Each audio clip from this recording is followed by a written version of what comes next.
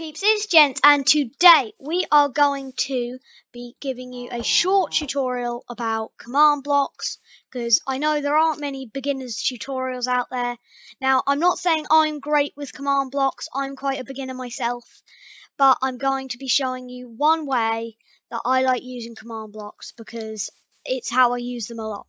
So first, to get yourself a command block, most people will probably know this. You need to press T, and then you need to go /give shift @S command block, and then you will see that that it gives you a command block. Now, the thing about command blocks is there are 3 different types. There's the impulse. There is, let me just switch it over here, the chain command block, and the repeat command block.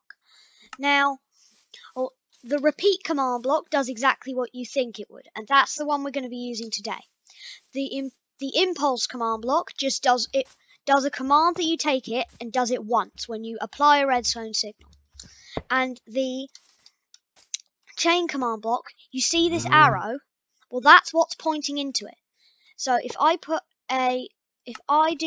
I'll just make a simple chain command block creation. The arrow has to be pointing into the chain command block for the chain command block to do anything. Now, so I've got one. So I'm gonna show you. I'm gonna just summon a pig, and then I'll do a cow in the chain.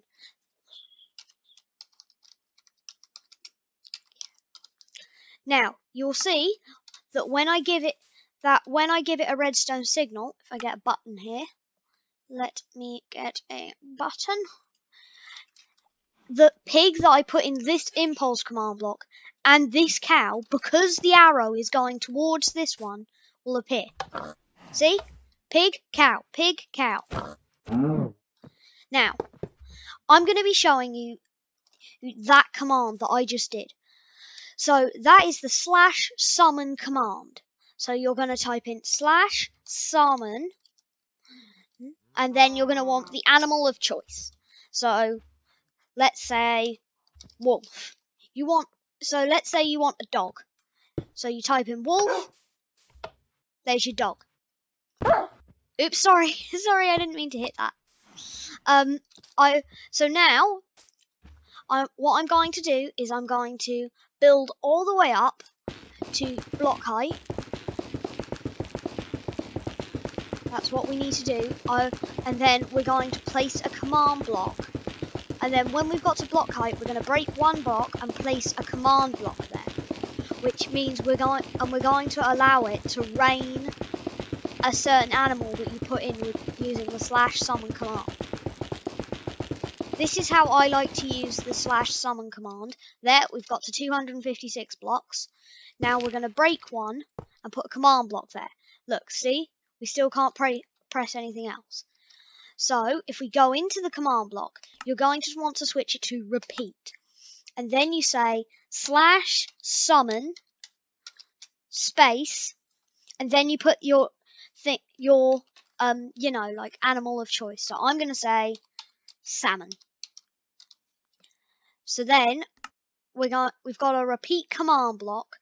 So then we're going to want to get a lever and put it on the side of the repeat command block. Now I do recommend building out some blocks for this, because it can be quite hard to do. Now you're going to want to get rid of this whole tower and all of this.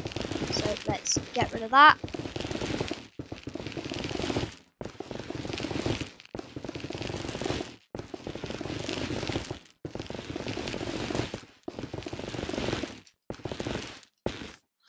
Now, we need to get all the way back up there. I should have set a command block that TPs us up there. But hey. So, if we get all the way back up there to world height, the reason you'll want to do it at world height is to get the full effect of it like raining animals. So then if we go all the way up, you will now see that when I flick this lever, a load of salmon starts spewing out. That is how I often use command blocks. This is also great for mob farms because look, we've had this going like 2 seconds and there's already... I've already been able to get a stack and 8 of salmon.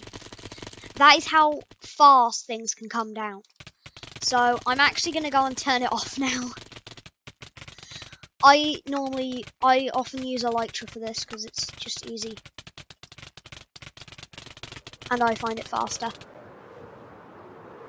And then you can see, look, there's just how many fish this thing turns out.